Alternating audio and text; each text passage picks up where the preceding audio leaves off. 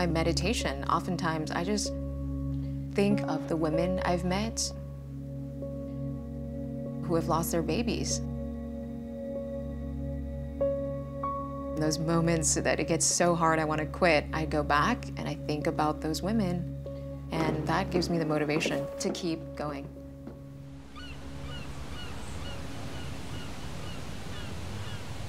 There are 15 million preterm and underweight babies born every year around the world. And one of the biggest problems they face is staying warm. The most common solution is a light bulb. We also see old space heaters and babies just placed right in front of them. And about once a month, you hear a story in the news of a baby literally being burned to death by one of these machines.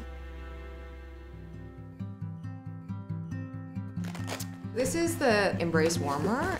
It came out of a design class at Stanford. The challenge was build a baby incubator that costs less than 1% of the cost of a traditional incubator. But as we traveled to Nepal and India, we realized we needed something for a village healthcare worker or mother or midwife to use that didn't require constant electricity, that was portable. We got back to Stanford and we bought every baby-related thing we could find, brainstorming and prototyping. When the class ended, we had this concept. We knew we were onto something. And so we just decided we're gonna take this forward. The core technology is this pouch of wax, a phase change material that melts at human body temperature.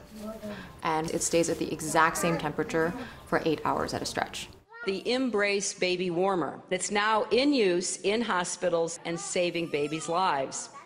Today, Embrace has helped over 150,000 babies across 10 countries. We don't get to keep track of a lot of these babies. We don't know what happens to them. But when we started working with this Beijing orphanage, they reported to us that they found a less than 2-pound baby that was abandoned on a street. And they brought him in and kept him in the warmer. And they told me it was the first time a baby of that size had ever survived in the orphanage. 4 or 5 months after that, we got the note saying, we've adopted this little boy and thank you for saving his life. He was just so happy to be alive. Oh, good job.